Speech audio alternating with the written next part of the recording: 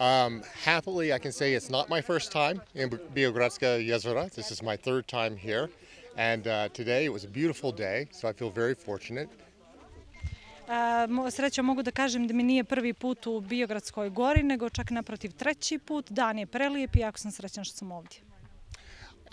I've been in Montenegro for 3 years, and in fact I will be departing at the end of my mandate in the next 2 weeks. So this is one of the last opportunities I will have to see the beautiful country that I've come to love. Već 3 godine sam u Crnoj Gori i za neke 2 nedelje se završava moj mandat, tako da uskoro odlazim i ovo je bila još jedna prilika da posjetim ovako lijepo područje.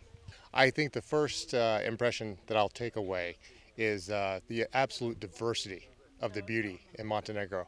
I've been a professional diplomat for 25 years. This is absolutely the most beautiful place I've ever lived. From the gorgeous coast in Kotor Bay up here to the mountains in Biogradska jezera, Black Lake, Žabljak. The country is absolutely stunning, and it's matched in the diversity of the natural beauty with the diversity of the people. It's truly a multi-ethnic society, and a piece of my heart will definitely stay in Montenegro when I leave. Definitivno prva impresija koju ću ponijeti sa sobom jeste apsolutna raznolikost što se tiče posebno prirode i biodiverziteta.